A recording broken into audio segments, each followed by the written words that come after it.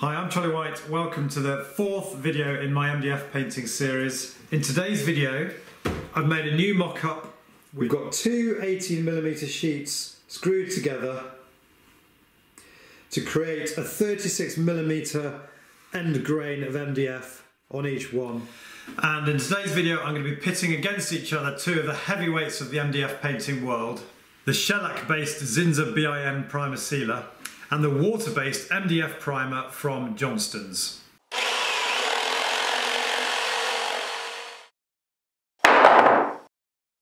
Now, my last video was a pretty comprehensive run through of all the different ways that you can treat MDF end grain. So you might ask, why am I doing another video? Well, I'll tell you. I've never used an MDF primer as such before. If you've watched my previous videos, you'll see that I tend to just go with a cheap, quick dry wood primer undercoat. So I was quite interested to know how the MDF primer differs from products like this. Also, since posting these videos, I've had a few people commenting that they prefer to treat the raw MDF end grain with a shellac-based primer. There's quite a lot of positive coverage on YouTube on this Zinsser B-I-N product, which is a shellac-based primer. So that's why I thought it'd be really interesting today to pit these two products against each other. So before we get started, let's run a quick comparison of the two products. So firstly, Zinsser B-I-N. So what is shellac? Well, it's a tough natural primer, sanding sealant and stain blocker, and also a high gloss varnish. And it was one of the dominant wood finishes until the 1930s, when it was largely replaced by nitrocellulose lacquer. So what do we know about this product? Well, you can apply it in really low temperatures from -18 to +32. They say it sticks to any surface without sanding. It's touch dry in 15 minutes. You can recoat after 45 minutes. And crucially, being a shellac based product, you have to clean the brushes after use with methylated spirits, which is a bit of a faff. Johnstones MDF Primer, on the other hand, is a water-based product. It's touch dry in 30 minutes. You can recoat it after 1 to 2 hours. So it's got a longer recoat time than the Zinsser. But being a water-based product, you clean the brushes after use with warm soapy water, which is a lot easier to do than having to use methylated spirits. Right, I've got to say, I'm looking forward to seeing how these products get on against each other.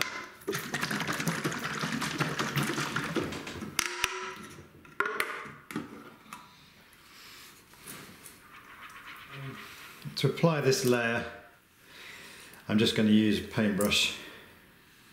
As you can see, it's quite a thin consistency, this paint, which is surprising, I guess. But when you apply it to the end grain, it immediately has the hallmarks of a sort of solvent-based paint, in the sense that it feels reasonably thick when you paint it on, and I'm guessing it's sinking in pretty well.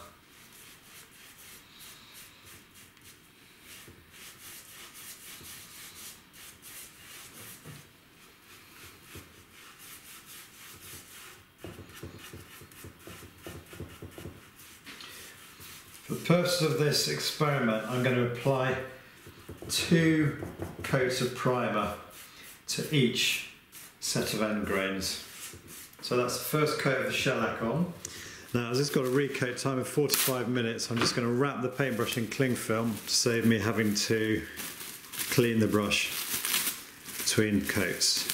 So now it's the turn of the Johnstones dedicated MDF primer. Go ahead and give it a quick stir. First thing you notice about this is that it's much thicker. And for a water-based paint, I would say that's a really good consistency. So it's on with the paint.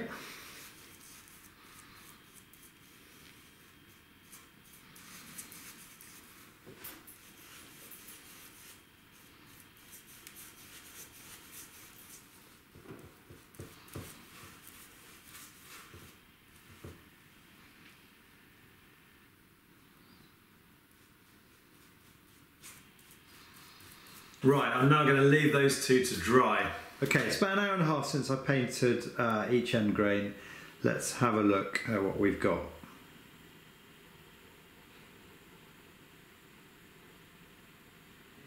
So this is the Zinsser B-I-N here, and this is the Johnstones MDF Primer on this side. Now, in terms of roughness, and you're just going to have to take my word for it here, I hope you can see on the video as well, I would say they are both pretty similar. You can see the end grain coming up through the surface on both pieces. I'm just zooming out a bit. The only observation I'd make, and I don't know whether this is coming out on the video, is that I think you could argue that more end grain is coming up on the Johnstones MDF Primer, such that you can see the sort of brownish colour of the MDF more prominently on this one than you can on this one, particularly this point here, if you see that. So I'd say at the moment the Zinsser is marginally ahead. So what I'm going to do now, I've got some 120 grade sandpaper.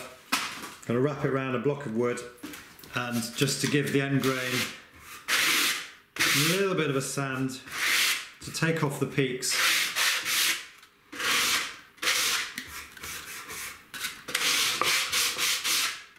And again, we'll see how it performs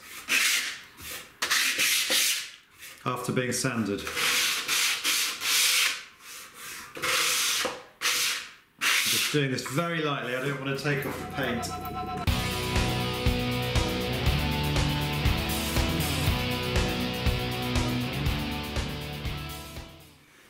Okay, now this is quite interesting. I can see even more of the MDF coming through on the piece that I painted with the Johnstones MDF Primer than you can on the Zinsser end grain. They're both equally smooth. That was the purpose of sanding them down in the way that I did. But the Zinsser is still brilliantly white when compared with the Johnstones, which you can see here. You've got these very clear marks where the brown of the MDF is coming through. That suggests to me that the Zinsser B-I-N has sunk into the wood much more effectively than the Johnstones has. Okay, time for the second coat. So we're going to start with the Zinsser. Now this is going on beautifully and the surface is looking really smooth. The question is, will the end grain come back up through again with this second application? It'll be interesting to see. Just going to clean the lid of this paint pot before I put it all away. With these metal pots, it's these points here which are the biggest source of bits falling into the paint and lids going rusty. So if you can make that beautifully clean, and also the rim on the paint pot itself, the lid comes off easier next time and you don't get any bits falling into the paint. Okay, now it's the turn for the Johnstones MDF Primer.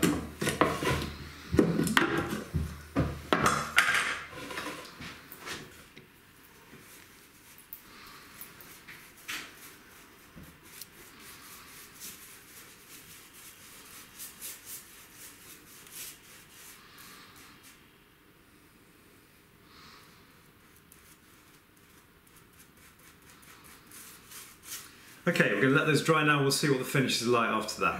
Okay, day 2 of this experiment. The second coats of these paints have been drying overnight, so let's take a look, see what they look like.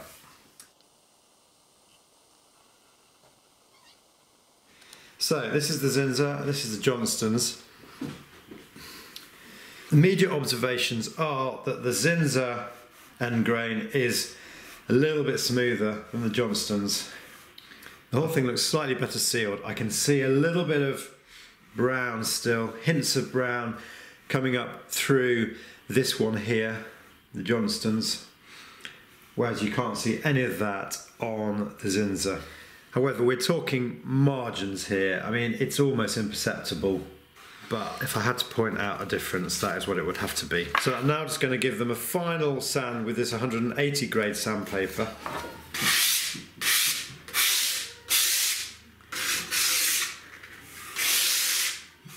Zinsser needs almost nothing at all.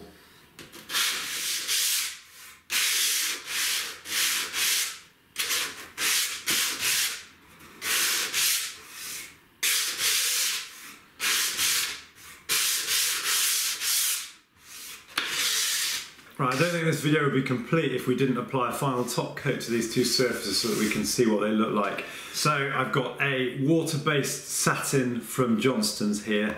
I'm using water-based rather than oil-based because you can actually apply oil or water-based to the Zinsser, and obviously you can to the Johnstones, and it's just easier in terms of cleaning brushes, and the setting time is obviously a lot quicker, so hopefully I'll be able to get this video out by the end of today. I'm using a foam roller pad to apply this. Could use a paintbrush, but you get a slightly better finish using the roller.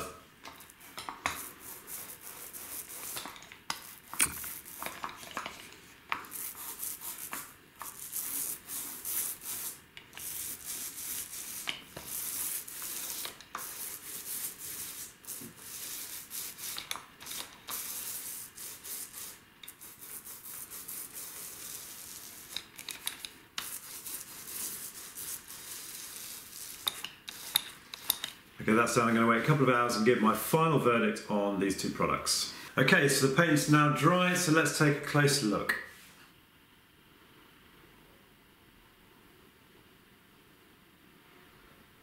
Right, I hope you can see this clearly. I've actually switched off my studio light so that you can see the end grain clearer, given that it's broad daylight at the moment. And this is the Zinsser here, and this is the Johnstones here. I would say that the Zinsser is marginally smoother, has a little bit more of a sheen to it. Johnstones feels just a little bit rougher, but if you didn't know what I painted both of these with, if I'm going to be honest with you, I think you'd probably think they were almost identical. In an ideal world, they could do with one more final coat, and then I think they'd look even smoother. So, what observations can we draw from this experiment? Well, I think you'll agree with me from watching the video that the Zinsser B-I-N was marginally ahead at pretty much every stage in terms of sinking into the wood, the end grain not coming up through it so much, and then the finished product being a little bit smoother than the Johnstones. But if I'm going to be honest with you, those differences were pretty marginal. And here's the other catch. This is obviously only a 1 litre tin. A 2.5 litre tin of the Zinsser B-I-N costs you £42.99 including VAT, which is a fair whack for a tin of wood primer undercoat paint. Interestingly, the Johnstones, for the same quantity tin, is only £26.99. And that is interesting, particularly when you think that what I thought was my just typical cheap Armstead quick dry wood primer undercoat, which I normally use, is only marginally cheaper than the MDF primer at £24.99. And if I'm going to be totally honest with you, given that these are both specialist products designed for this sort of wood, I don't think that there is a discernible difference between these edges that I've painted using these paints and the edges that I showed you in my last video, which were painted with this. And there are even cheaper wood primer undercoats around, like the Leyland Trade acrylic primer undercoat that Gosford Handyman recently used in a great video that he posted a couple of weeks ago, details for which you can see in the description at the end of this video. Now that paint is only £13.99, so almost half the price of your typical wood primer undercoat, and he has great results with that. And the other problem with this Zinsser B-I-N paint is you need to use methylated spirits to clean the paintbrushes, which quite frankly is a bit of a pain when you think that a paint like this can simply be cleaned off the paintbrushes with warm soapy water.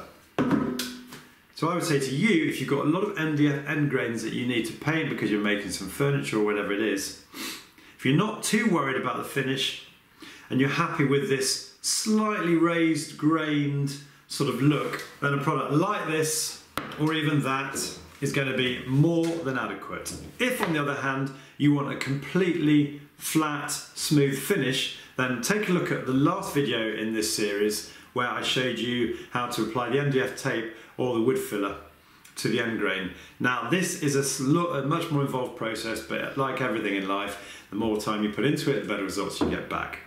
And to all those people out there on the forums that say you've got to use shellac paint when you're priming MDF edges, I don't think you're right, because I don't think the difference that it makes is noticeable enough to justify all the extra hassle. Sorry guys, that's just my view, borne out by this experiment.